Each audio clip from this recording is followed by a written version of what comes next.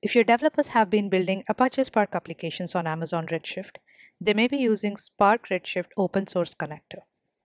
It is often a manual and cumbersome process to set up that connector. The new Amazon Redshift integration for Apache Spark eliminates the need for complex manual setup.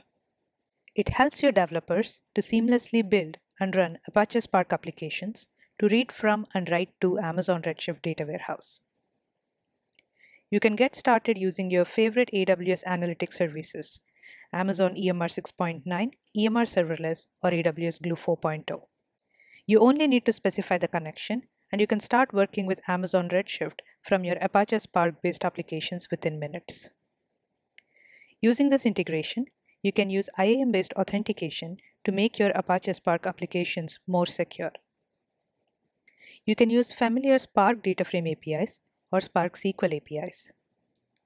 Several Spark data frame API operations are pushed down to Amazon Redshift, which results in superior performance.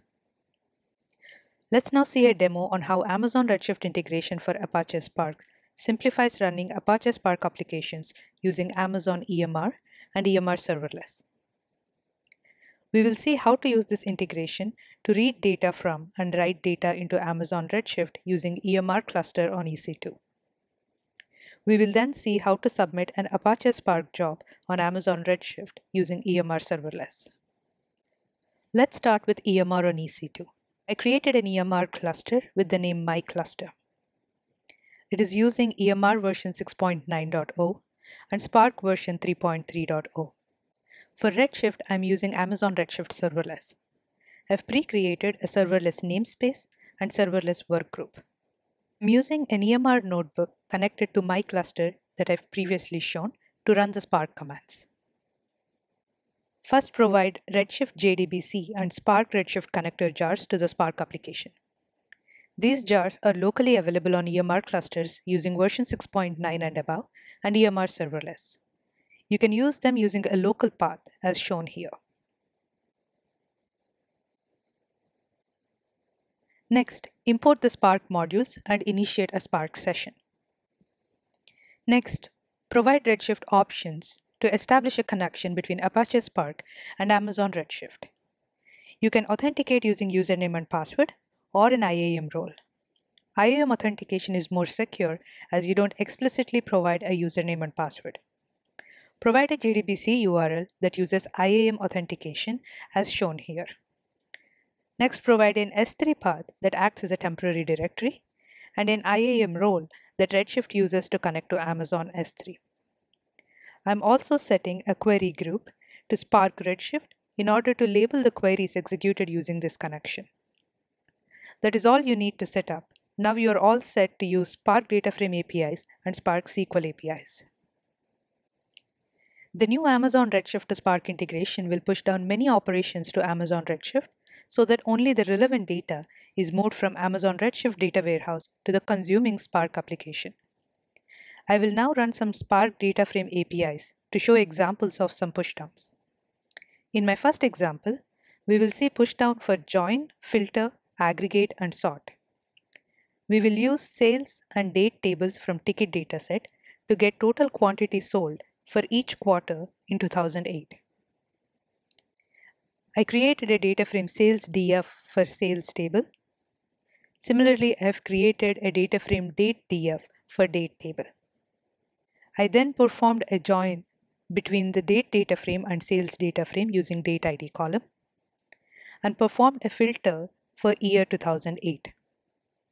I then grouped by quarter and did a sum on quantity sold. I then sorted the output on quarter. I'm running this code.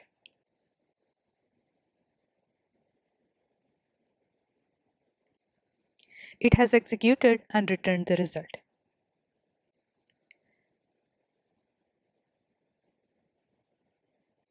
I have created a function to get the last issued query from Redshift for the query label spark_redshift.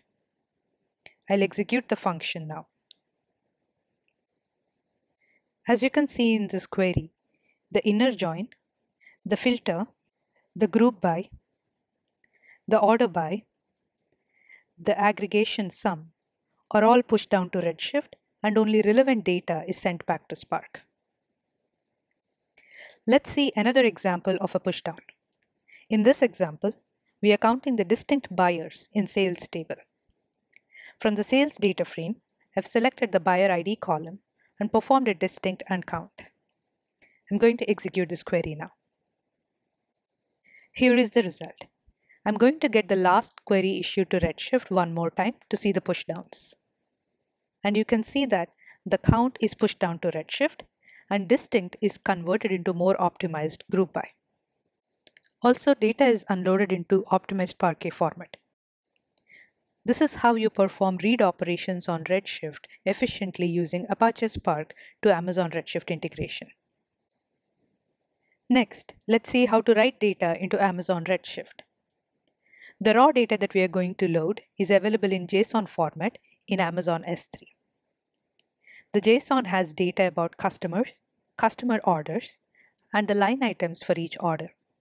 Let's create a data frame to read data from JSON. Now let's look at the schema of the JSON.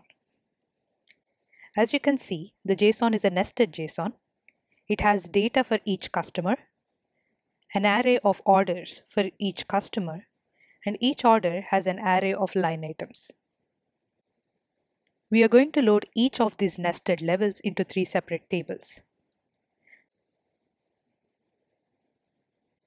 We'll first create customer data frame with the required fields from the underlying JSON data frame. We will then write the customer data frame into Amazon Redshift to a table called customer. I'm executing this code. I'll now get the last issued query from Redshift. As we have used the write more append, Spark would create a table if it doesn't already exist, and then copy the data from S3 into Redshift. Similarly, let's create an orders data frame by selecting the required columns for the orders table. We will then write the orders data frame into a table called order with append mode.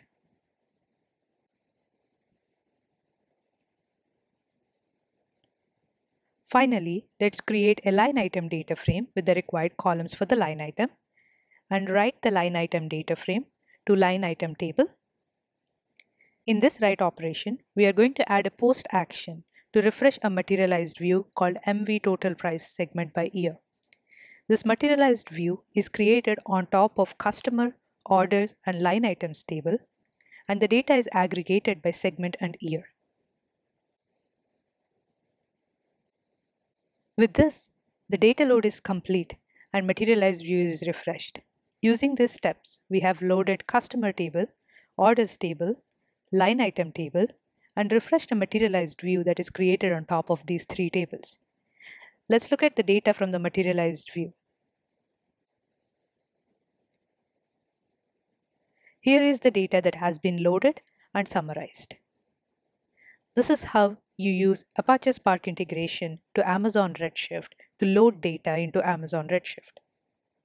How to use EMR serverless to submit a Spark job on Amazon Redshift. I'm going to use AWS CLI for this purpose. I'm using start job run command to execute the job. To the start job run command, I provide an execution role with the required permissions. I also provide the script that I would like to execute and the jars, Redshift JDBC jar and the Spark Redshift jars. I provide optional configuration overrides such as the log path. Once I execute the CLI command, I would get a job run ID. I can check the status of this job using get job run command. It is this simple to submit Spark jobs on Amazon Redshift using EMR serverless. You can submit Spark jobs on Amazon Redshift using this native integration using AWS Glue 4.0 as well. Please go ahead and try the Amazon Redshift to Spark integration. Thanks for watching the demo. Have a good day.